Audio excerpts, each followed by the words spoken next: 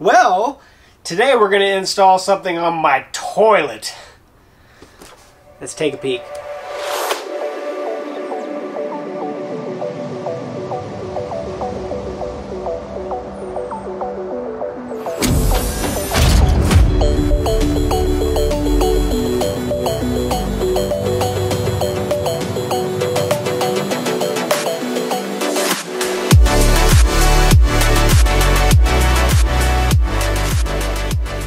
Welcome back to GeekSmart, and we're back with another video install.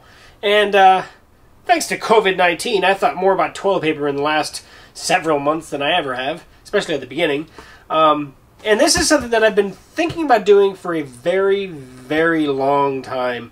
I've kind of gone over whether I do a bidet or not, or that, and of course, as time has progressed, these things have gotten better, definitely more enhanced.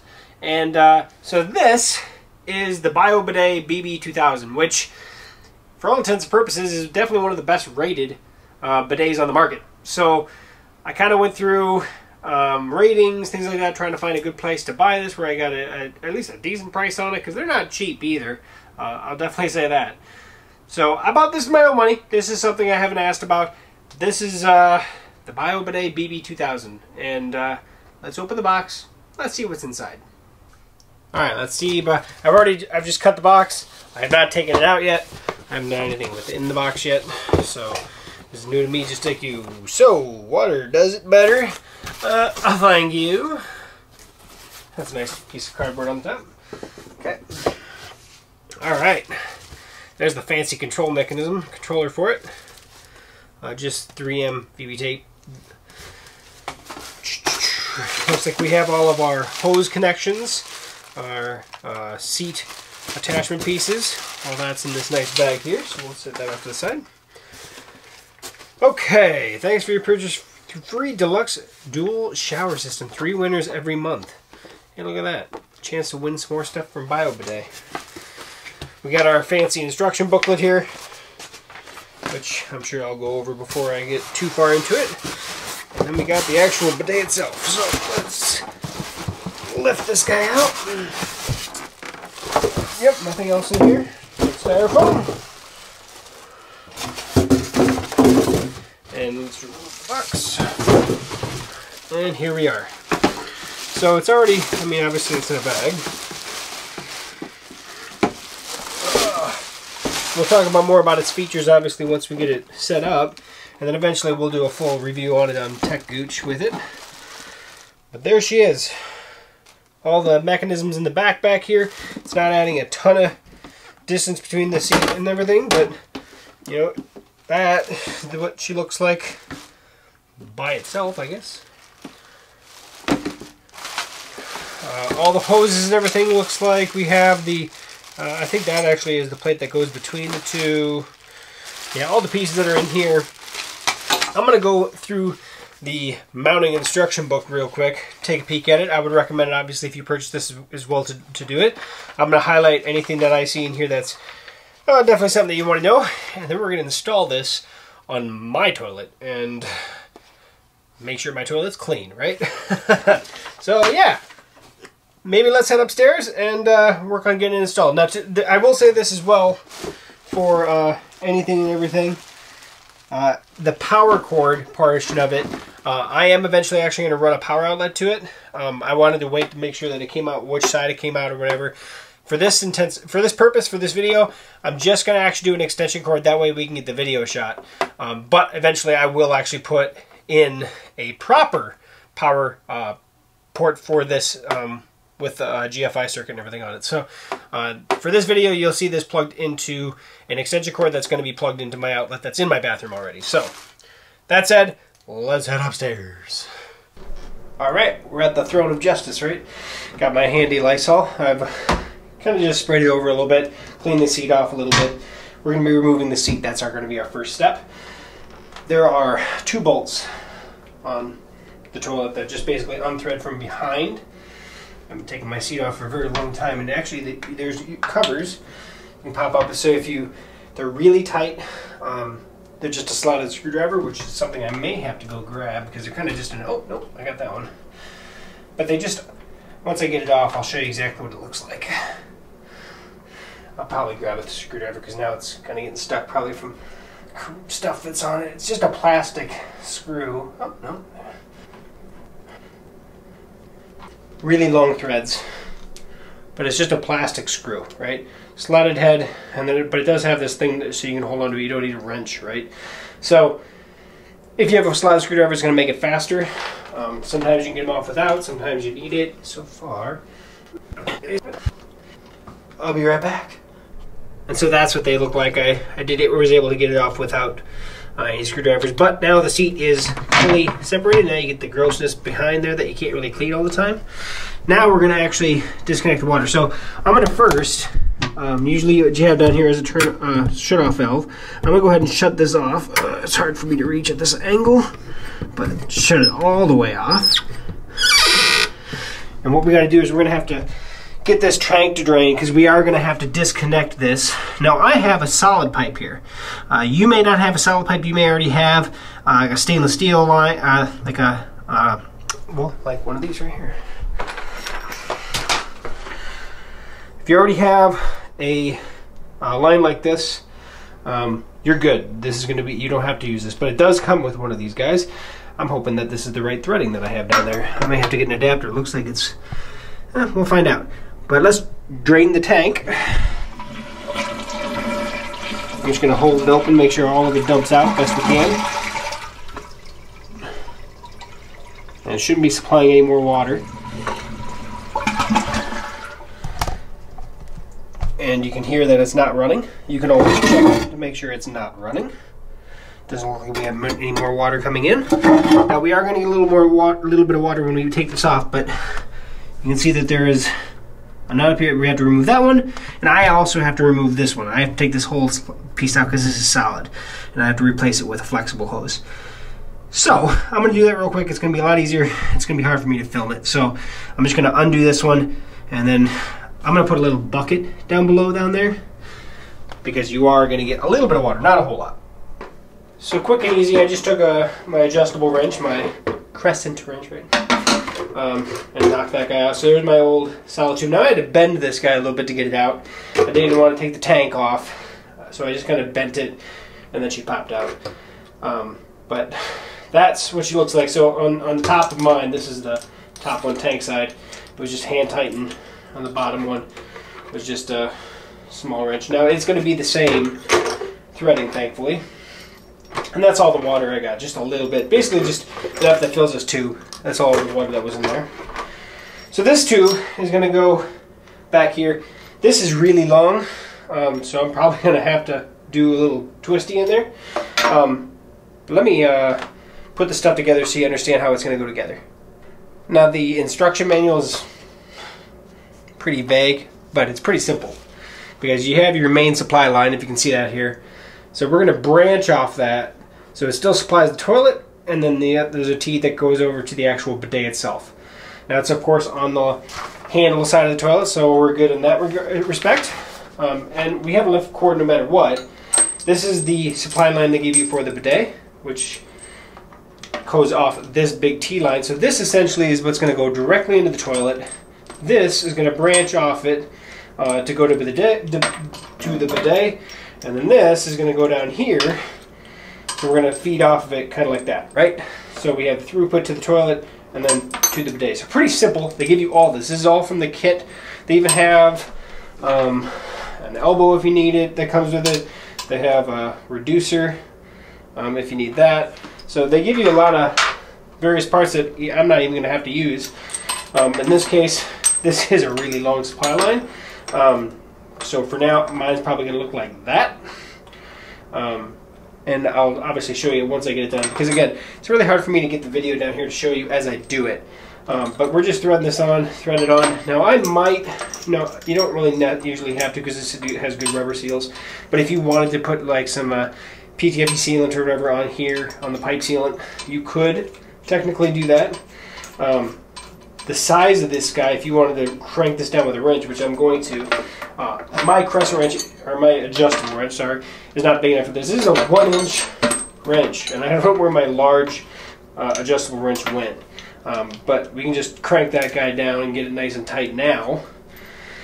Same thing with the bidet line, and then get it to the toilet and then do this last, or whatever works for you. So I'm going to do that real quick, and then I'll actually show you what it looks like before we go to the next step. Okay, so this is what she looks like right now. I did get this one hand tightened on here. Right now I have it coming out this way, but I could obviously turn this if I needed to take up some of the slack. I have my little curly cue there, and then connected here. This is an 11, I used an 11/16 wrench, worked great on that. And then you just got to be careful, because if you start tightening that, it's going to start turning this with it. So you got to be mindful a little bit of that. But it should be all set there. When you're turning this onto the actual toilet part itself, you may have to take the lid off and kind of hold on to this guy so it doesn't turn with it, because that's basically what you're spinning onto, is the bottom part of this, the filler part. So that's that. Okay, so before I take my workbench apart off and reveal the toilet and then start installing, this is the back plate. Basically it mounts back there that this toilet slides into. These are the bolts. The nut's already pre-on there, and this, as well as the rubber washer. That's going to go on the bottom side. And then this metal part, actually this part. So I take the nut and the washer off.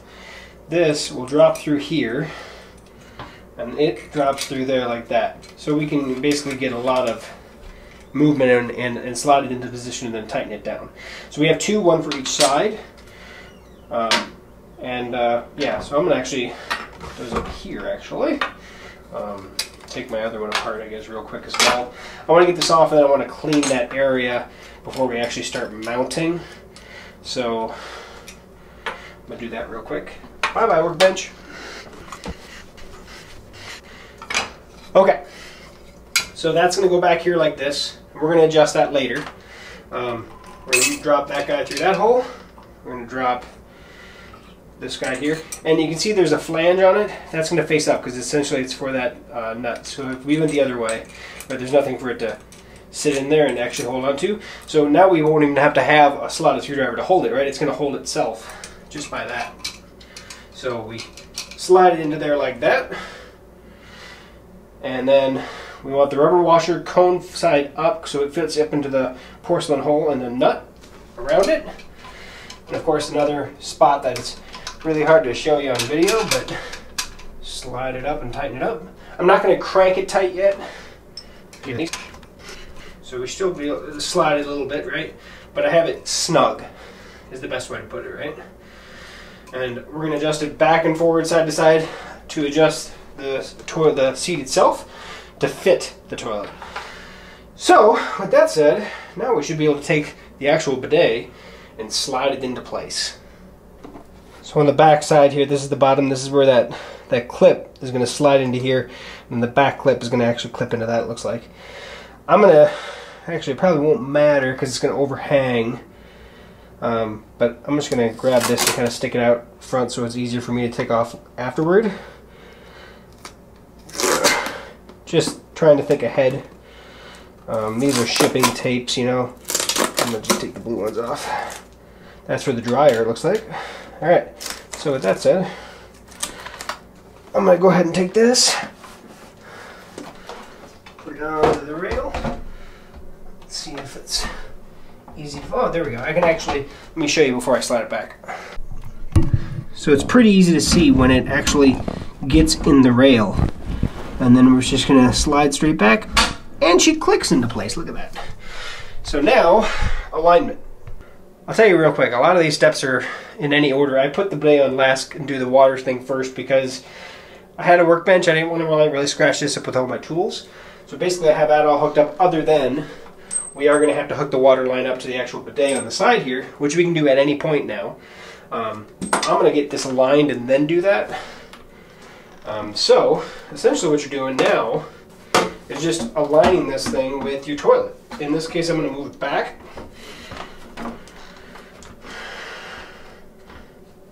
And so I kind of want to, you know, get as much surface area.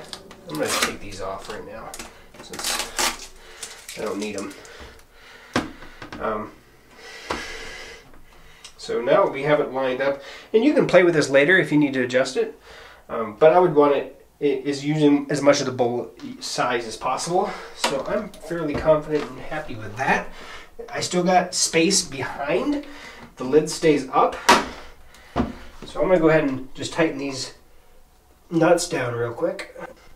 And we're not going for like crazy tight. We're just tightening nice and tight. Okay. It's great when you get tape on your foot. Now, I'm going to go ahead and hook up the water supply line on this side. Which, looking at it right now, is probably going to be my one gripe about this machine. In that, out of all the places you could put the water supply line, it just shoots straight out the side of the unit. That's probably what that is for. I don't really like it shooting straight out. I'm going to put the 90-degree angle on it. And that's where I was talking about earlier about moving this around to where it makes sense. But that is a lot better. Okay. I would highly recommend using the 90 degree. I'm assuming maybe you have to. But that said, let me show you what it looks like on the side. So we have our water supply line here coming in and then going back. So out of this whole process, this is the ugliest thing right here. I wish that you could actually hide that, but of course every toilet is different. So it's hard to say what it's going to look like on various toilets. If you actually had it sticking out the bottom, would it work? Maybe that's why they do it. But that's the one thing I honestly don't enjoy too much about that. But that said, you're probably not even going to pay attention to that. So now we have everything hooked up. All the water lines are good. Let's do a water test and see if we have any leaks. Reach back here. Turn it on. All the way open. And now it's going to be one of those things that you're going to want to watch it for a little while. It's not just right now. It's going to be over the next several, hours, if that. You just got to check to see if you have any leaks. If you do have any leaks, then obviously go back and tighten things up. We're going to give it some time. So I did have a small leak, but not on my fitting. When I was obviously tightening this guy up here loosened up a little bit. It looks like I had to clean under here a little more. Spots you can't see from above. So I tightened that up, and it seemed to fix the leak that I had. I don't feel anything else, but of course I'm going to keep an eye on it for the next day. You don't want any water leaks. That's the big thing. So definitely keep an eye on that. Make sure there's no water sitting down here or puddling down below. And for some reason, it wasn't recording this last segment. I apologize. But all I was going over was don't use any harsh chemicals. They don't want you to harsh chemicals at all. If you're going to use chemicals on your toilet, which most people do on the porcelain side, don't let it get on the BB-2000. They don't want any chemicals on it. It can actually damage the fire retardant PP resin that this thing is built out of. So if you're going to clean the BB-2000, water and a soft cloth, that is it. Nothing else. Also, this skin sensor, this sticker that says skin sensor, was sitting on here. This BB-2000 will not work unless you're actually sitting on it, or at least skin is touching the seat. Contact is required to use this thing. So that is a nice safety feature. It's not going to spray you in the face. Me standing here, and if I hit a button, it's not going to squirt me in the face. Unless I was leaning against it, I guess with my hands. Like I said before, I am not running power in this video. I do have an extension cable. I plugged it in, and then it kind of did this startup thing, and then you could hear it squirt a little bit. So it was obviously prepping the system, getting water in it. But yeah, that's all I was doing. And then I put the batteries in the remote. So the remote does have the 3M VHB tape, I think.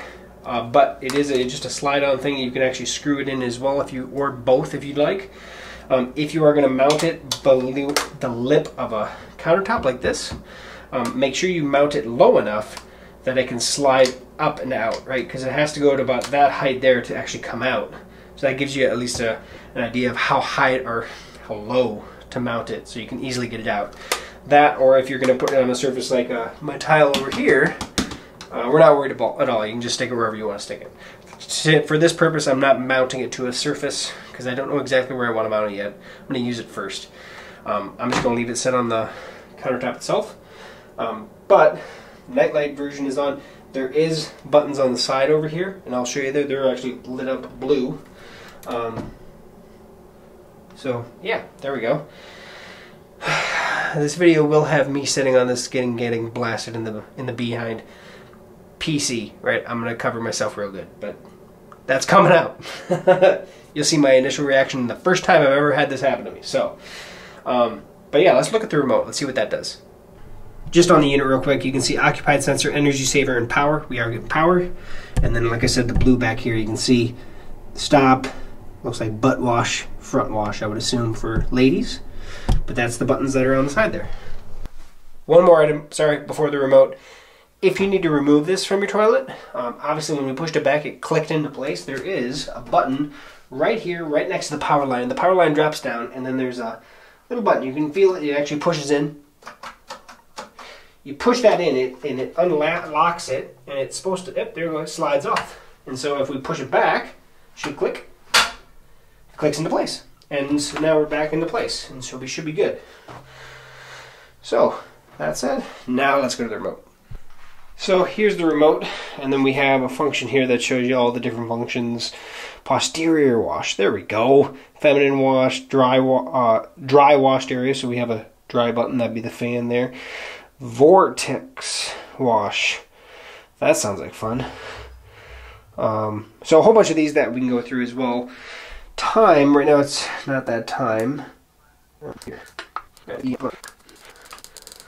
And time. There we go. So it's just click the time. One's hours, one's minutes, and that even shows it on the thing, the minute, hour hand and the minute hand. So pretty easy there. Power save, motion.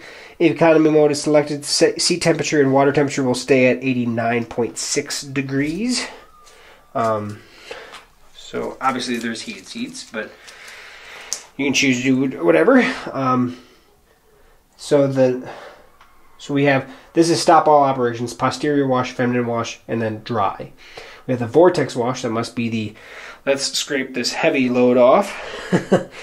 When selected during wash function, nozzle oscillates automatically for a wider wash. That's this double-ended arrow item. Auto, when selected during wash function, it start massage wash. Right on. When user sits in the seat, it automatically operates to deodorize. So that's the deodorizer right there. That's probably something I can use. The water temperature can be adjusted up to 4 levels: off, low, middle, and high. That's the middle button right here. And so right now we have it at, it's off right now. Put it on low, medium, high. Depending on the time of year. Summertime, probably a nice cool wash feels good. The degrees Fahrenheit, that's the seat temperature, can be adjusted off, low, medium, and high. Right now it's off, low, medium, high. So you can just see the, basically it's like a cell phone bar, right? So during the winter time, that's something that probably we'll use.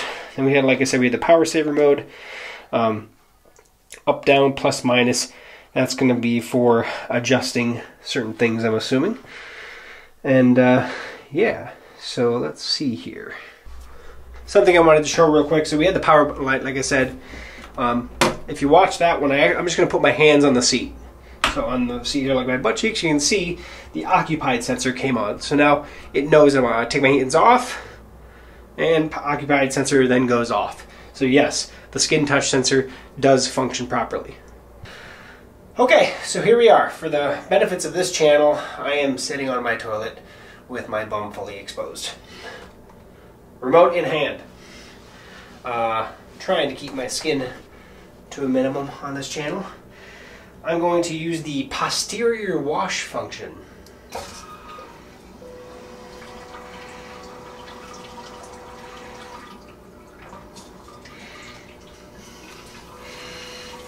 Okay, yep, there she hit. And she is spot on the money.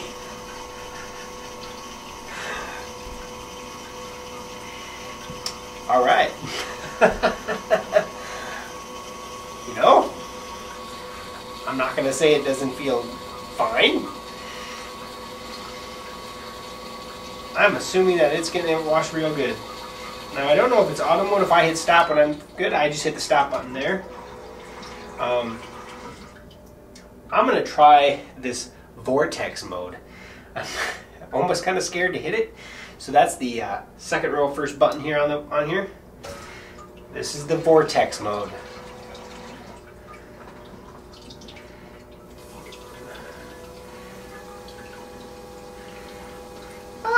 little bit different. I'm not going to say it's got a whole lot more pressure to it. Let's hit the oscillating, I guess. Oh, that's different. Right on. Okay, that is interesting. What's this hump button do? Oh, that oscillates. And I can turn any of these functions off as I go. Go back to standard posterior wash.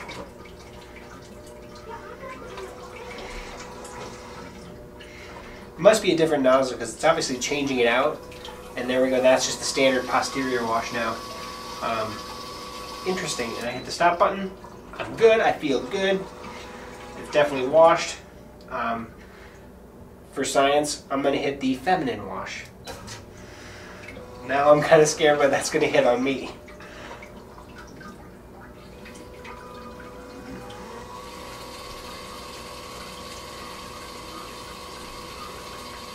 Okay, that's a little different. It's still in the back area, so, but it's a little bit different spot, and it feels differently, that's for sure. Okay, now I'm gonna do the dryer. So that's this big fan button, and again, we don't have the heating on. I'm gonna just throw the fan on. Ooh.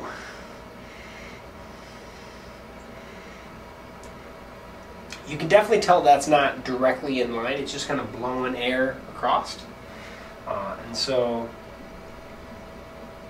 I'm not going to say it feels bad at all. Oh, it's got a little warmth to it. I'm not going to say it's hot. Well, I guess I don't have the seat heater or the water heater on, but the dryer is definitely warm. That makes sense, right? Like a hairdryer. So there is a timer counting down.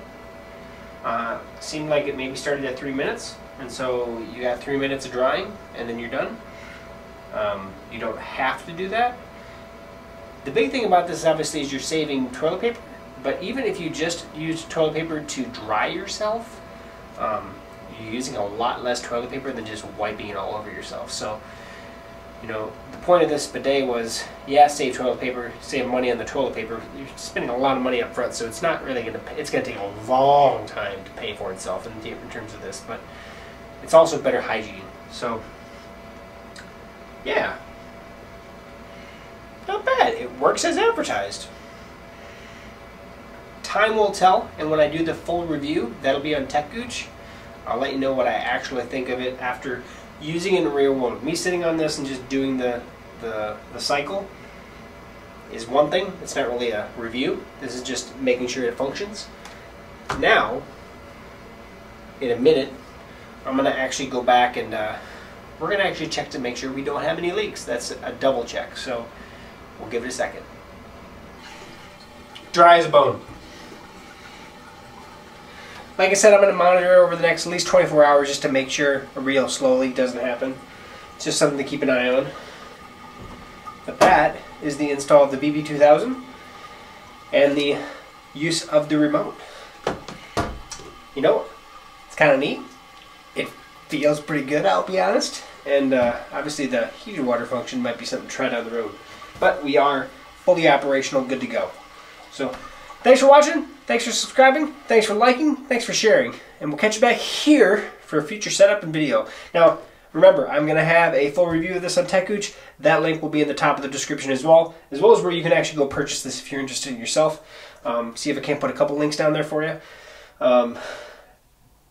Be mindful, these are not inexpensive.